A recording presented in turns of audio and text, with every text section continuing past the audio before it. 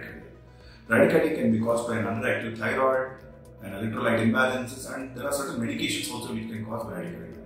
Treatment of these problems or adjusting or stopping of the medications which can cause bradycardia settled the problem in most of the people and restored the normal heart rhythm. But if these problems cannot be solved, or there are no reversible causes, or there is a damage to the heart's electrical systems, in such situations the patient usually requires pacemaker to maintain the normal heartbeat. Pacemaker is a special device which usually sends a small electrical signals or electrical shocks to make the heart beat in the way it should actually beat, in a rhythm, also in a rhythmic and a very regular way.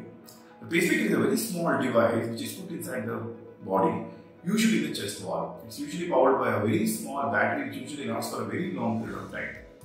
Finally, pacemaker is a device which is usually inserted in a patient with significant heart problems to prevent very serious heart problems heart complications from happening. Also, it lets people to do activities which they love to do and give them a very good quality of life.